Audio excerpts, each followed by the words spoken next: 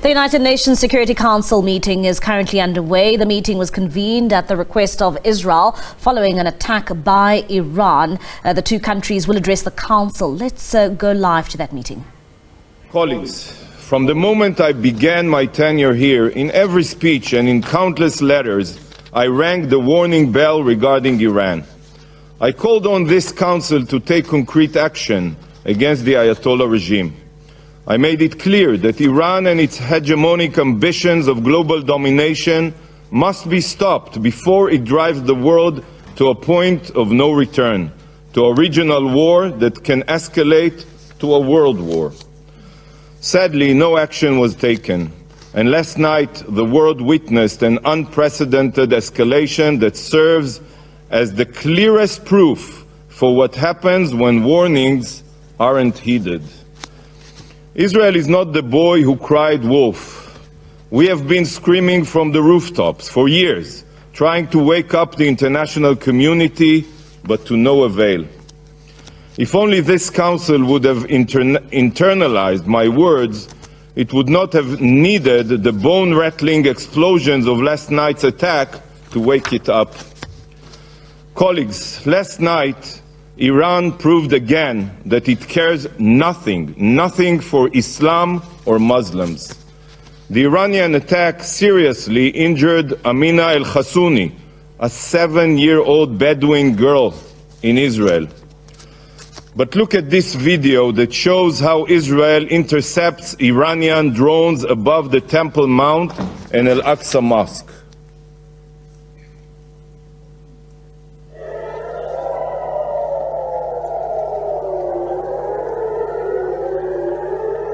Here, you can look at it. This is the Al-Aqsa Mosque.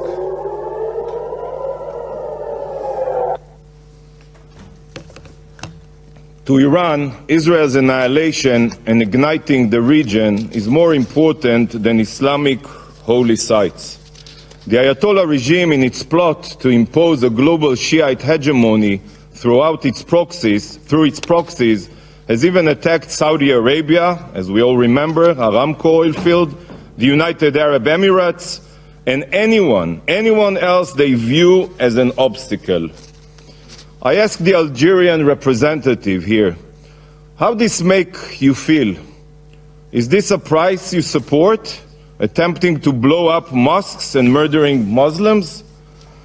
Yet, while this direct Iranian attack on Israel was the first of its kind, it is just the most recent chapter in a blood-soaked saga that started from the moment the Islamic Revolution reared its head. The Ayatollah regime has a clear plan. Its goal has been and continues to be world domination by exporting its radical Shiite revolution across the globe. I assume you all know it. The Islamic regime of today is no different than the Third Reich, and Ayatollah Khamenei is no different than Adolf Hitler. Hitler's Third Reich was envisioned to be a 1,000-year empire stretching across continents, just as Khamenei envisions his radical Shiite hegemony to stretch across the region and beyond. This is why Iran arms themselves with intercontinental ballistic missiles, ICBMs. Iran and Israel are on the same continent. You are next. The Ayatollah regimes acts like the Nazi regime, and their army includes Hamas, Palestinian Islamic Jihad, Hezbollah, the Houthis, the Revolutionary Guard, and other savage jihadists. Instead of shouting Sieg Heil, these radical Nazi Islamists scream death to Israel, death to America, death to England. Just like the Nazi regime, the Ayatollah regime sows death and destruction everywhere it touches. For the past years, Ukrainian civilians have been killed from the skies with Iranian weaponry. President Zelensky, in condemnation of Iran's attack last night, said, and I quote, "The sound of Iranian Shahed drones, a tool of terror, is the same in the skies over the Middle East and Europe. This sound must serve as a wake-up call to the free world. Listen to President Zelensky and wake up."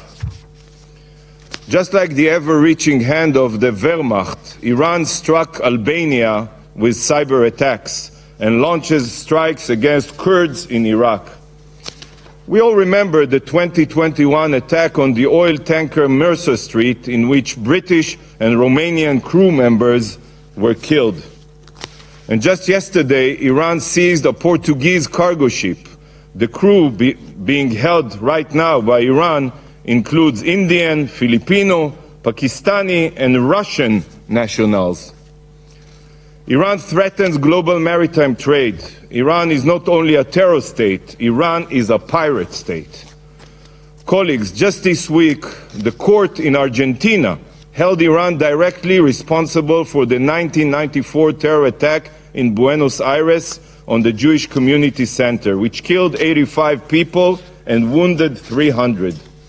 And just like the Third Reich and their brutal SS officers, the Iranian regime not only spreads evil abroad, but also torments and murders their own citizens. In 2023 alone, the Ayatollah regime executed 834 Iranians. The regime oppresses women while murdering them for not wearing their hijab properly. When the Iranian people peacefully protest this brutality, they are suppressed by live ammunition. Hundreds of protesters were killed and thousands have been arrested. This is a regime that allows its own people to die of thirst in Isfahan, while it funds terror around the world with billions of dollars. What have you done to defend the world from Iran? Seriously, the entire globe is suffering from Iran, including the Iranian people. Please defend them. For years, the world has watched the rise of a Shiite Islamist Reich. Yet, just like during the rise of Nazism, the world has been silent, deafeningly silent. Mr. Secretary General, Iran has been violating Security Council resolutions and the UN Charter for years. They supply Hezbollah with weapons in violation of resolutions 1559 and 1701. They advance weapons proliferation in violation of resolution 2231. They violate resolutions 1540 and 2216. Why have you not used all possible means to condemn Iran and demand compliance? Why have you instead rolled out the red carpet for these genocidal jihadists? Why do you treat them as if they are interested in de-escalation when you know that the opposite is true? Colleagues, Iran's strategy has been crystal clear: arm, fund, and train terror proxies across the globe to carry out Iran's murderous scheme of domination. But today, the mask of Iranian deniability has been removed. No more hiding and no more bluffing. No more shirking of responsibility. Iran has attacked Israel from its own sovereign territory, publicly and proudly. The mask is off. Iran, the #1 global sponsor of terror, has exposed its true face as the destabilizer of the region and the world. And now, right now, is when the world must stop ignoring Iran's crimes and take action. As Iran's mask has fallen, the world's complacency must also fall. The mask comes off and the gloves must come on. The snooze button is no longer an option. The only option is to condemn Iran and utilize every means necessary to make them pay a heavy price for their horrible crimes. Iran and its axis of supporters must be shown that the civilized world will no longer stand idle. While many countries immediately condemned the attack, those who did not must ask themselves, how do you want history to remember you? Council members, last night's attack was a blatant violation of international law and the UN Charter. It was an act of utter escalation that can drag the entire region and world into war.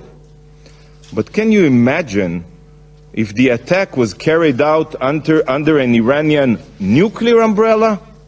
Or if some of Iran's missiles had nuclear warheads? The regime that launched an unprecedented strike on Israel, a fellow member state of the UN, is barreling towards nuclear capabilities. This is a terror state responsible for global destruction, and soon they will have nuclear capabilities. You all know that Iran is systematically violating the JCPOA and has enriched uranium up to 60% purity and even more. Iran's breakout time to produce an arsenal of nuclear weapons is now weeks, mere weeks. No concrete action has been taken, and the IAEA inspectors have been kept in the dark. Iran is on the verge of becoming a nuclear power. It should terrify every member of this council. Take a moment to think what would happen if Ayatollah Khamenei could have launched a nuclear bomb last night. Is this the world we want to live in? So, to the JCPOA signatories, I say, initiate the snapback mechanism today. Initiate it. Impose all possible sanctions on Iran before it's too late. We need a world led by Churchills, not Chamberlains. Colleagues, on October 7th, Hamas, with Iranian funding, with Iranian weaponry, with training, carried out the most brutal massacre of Jews since the Holocaust. They slaughtered our children.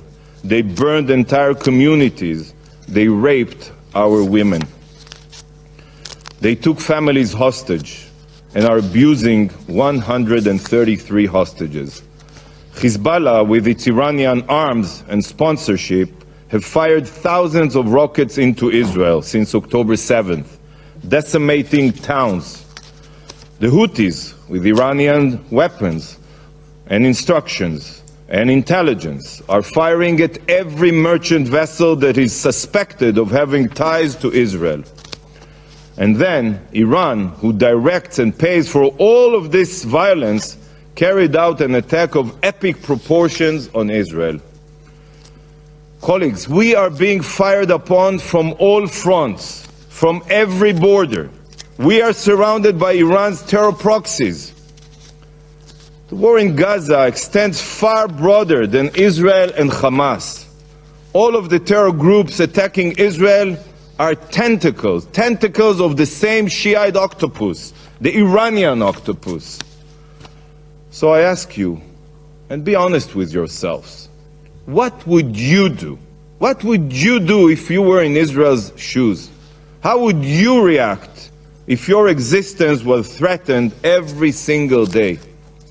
While the Ayatollah regime thinks, they only think, that Israel is a frog in a boiling water, that we are becoming accustomed to the threats on our survival and won't notice until it's too late, they are wrong. You are wrong. This attack crossed every red line, and Israel reserves the legal right to retaliate. We are not a frog in boiling water. We are a nation of lions. Following such a massive and direct attack on Israel, the entire world, let alone Israel, cannot settle for inaction. We will defend our future. Colleagues, despite the magnitude of the attack, 99% of Iran's UAVs and missiles were intercepted by Israel and our allies. I wish to take this opportunity to thank the United States and our partners for standing with us in defending Israel against the Ayatollah regime indiscriminate attacks. Yet, the fact that Israel's air defense proved to be superior does not change the brutality of the Iranian attack. Iran can no longer hide behind its proxies. It has now exposed itself as the terror exporting pariah state that it is, and it must, from now on, be treated as such. It's not enough to remove Iran from the UN Commission on the Status of Women. Iran is the world's worst human rights violator, and such a regime cannot hold any UN position. No more red carpet treatment here at the UN. No more appeasement. Today, the Council must take action. Condemn Iran for their terror, trigger the snapback mechanism and reimpose crippling sanction, designate the Iranian Revolutionary Guard Corps as a terror organization. Action must be taken now, not for Israel's sake, not for the region's sake, but for the world's sake. Stop Iran today. Thank you, Madam President. I thank the representative of Israel and pass the floor to the representative of the Islamic Republic of Iran. Thank you. In the name of God, the compassionate and merciful, Madam President, as we informed in our letter last night in response to the Israeli regime's recurring military aggression, particularly its armed attack on 1st April 2024 against Iranian diplomatic premises, a defiance of Article 2 of the Charter of the United Nations, the armed forces of the Islamic Republic of Iran carried out a series of military strikes on Israeli military objectives with dozens of missiles and drones. Iran's operation was entirely in the exercise of Iran's inherent right to self-defense as outlined in Article 51 of the Charter of the United Nations and recognized by international law. This concluded action was necessary and proportionate. It was precise and only targeted military objectives and carried out carefully to minimize the potential for escalation and prevent civilian harm. Madam President, we thank those members of the Council who condemned the Israeli armed attack against our diplomatic premises in Syria. Regrettably, in this chamber, certain members of the Council, including the US, UK and France, has chosen once again to turn a blind eye to reality and overlook the root causes contributing to the current situation. In hypocritical behavior, these three countries falsely blamed and accused Iran without considering their own failures to uphold their international commitment to peace and security in the region. They made unsuccessful attempts to use lies, manipulate the narrative, spread disinformation, and engage in a destructive blame game. All the while, they deliberately disregarded Iran's inherent right to respond to the violation of a fundamental principle of international law, the inviolability of diplomatic representative and premises. Moreover, they ignored the underlying root causes of the current situation in the region. For over 6 months now, these countries, especially the United States, have shielded Israel from any responsibility for the Gaza massacre, while they have denied Iran inherent right to self-defense against the Israeli armed attack on our diplomatic premises. At the same time, they shamefully justified the Israeli massacre and genocide against the defenseless Palestinian people under the pretext of self-defense. They made cynical attempt to justify and cover up the atrocities of the Israeli regime against the people of Palestine by arbitrary and misleading interpretation of self-defense. Madam President, following the Israeli regime cowardly terrorist and armed attack against our diplomatic premises in Damascus, the Syrian Arab Republic, on the 1st of April, we notified the UN Security Council and Secretary General of such international wrongful act, as well as of Iran's inherent right under international law to respond to such terrorist armed attack. Also, in a phone conversation with the UN Secretary General on 2nd April, Iran Foreign Minister discussed the situation and called for taking appropriate action and a strong condemnation from the international community for this horrific crime. We called upon the Security Council to strongly denounce this unjustified criminal and terrorist act, taking decisive and appropriate measures to bring the perpetrators to justice swiftly and prevent the requirements of such horrible crime against the diplomatic premises of any member state. Regrettably, the Security Council has failed in its duty to maintain international peace and security. Russia proposed a press statement to denounce this atrocious act, which was backed by China, Algeria, and many members, but was blocked by the US, UK, and France. Faced with such circumstances, the Islamic Republic of Iran had no choice but to exercise its inherent right to self-defense under international law. Madam President, the root cause of the current situation are clear to all. From the start of the Israeli war against Palestinian people in Gaza, more than 34,000 civilians, two-thirds of them children and women, have been killed. All civilian infrastructures have been targeted and destroyed by Israel. Even humanitarian workers have not been immune from the military attacks of this rough regime. The absence of accountability and conscious inaction faced with the Israeli genocide and war crimes against the Palestinian people has only emboldened this regime to continue its violation unchecked. The US and its allies have blocked the Security Council for over 6 months, protecting Israel from accountability for the Gaza massacre. They not only avoid condemning Israel for these atrocities, but also actively try to cover up them. Their sole priority is supporting and defending Israel, regardless of the consequences and at all costs. Despite international pressure and UN Security Council resolution calling for a ceasefire, Israel has defied this resolution. Rather, its focus remains on committing more atrocious crimes, showing no regard for international legal obligation. Madam President, this lawless regime has committed many atrocious crimes against our people. This regime blatantly and openly admitted its responsibility for the terrorist and destructive operation committed against Iranian officials, scientists, and civilians, and sabotage against our peaceful nuclear infrastructure in recent years. This Israeli regime even made explicit threats to use nuclear weapons against a sovereign member state of the United Nations. This terrorist regime is responsible for all criminal and terrorist acts committed against Iran and must bear the consequences.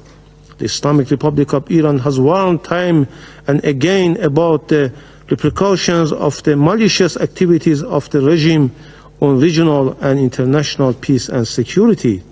Iran has exercised maximum restraint. Now it is time for the occupying regime to bear full responsibility for its consequences. This regime cannot avoid accountability. Madam President, Israel's ongoing destabilized and irresponsible action and atrocities against the nation in the region are a real threat to regional and international peace and security. The Israeli Prime Minister's policy seeks to expand and escalate the conflict in the region to stay in power. The member of the Security Council must not allow such an august body, the Security Council, to be held hostage to the ambitions of such a belligerent regime. It is time for the Security Council to shoulder its responsibility and address the real threat to international peace and security. The Security Council must promptly fulfill its duty under Chapter 7 of the Charter in response to Israeli reckless defiance. It must take urgent and punitive measures to compel this regime to stop its genocide and massacre against the people of Gaza and uphold its obligation, especially fully implement the UN Security Council resolution and legally binding orders of the International Court of Justice. The main and long-standing threat to the peace and security of our region is well known to all, and the attempts to conceal it through disinformation, a smear campaign, or baseless accusation against others are pointless and unfounded. Iran is never seeking to contribute to the spillover of the conflict in the region, nor does it to escalate or spread the tension to the entire region. Contrary to unfounded claims, Iran has no proxy in the region. No individual, group, or country act at the Iran behest. The US and Israeli regime attempt to label the resistance group in the region as the proxies or terrorists. Their sinister aim is only to justify and legalize their malicious and destabilize activities in the region. The resistance group are not proxies or terrorists. They are legitimate and are only fighting against the occupation and aggression of Israel in Gaza and occupied Palestine territories and of the US in the region. International law recognized such legitimate rights against any occupation and aggression. Instead, the US and the UK are fully responsible for all its decades-long aggressions and other crimes and unlawful measures in our region. Furthermore, they are responsible for all crimes of the Israeli regime, as it cannot commit any of such savage crimes in Gaza without the consent, order, and all-out political, financial, and military support of and a collaboration with the United States and the UK. We reject the allegation made by the Israeli regime at this meeting. Such false and unfounded claims don't merit to response.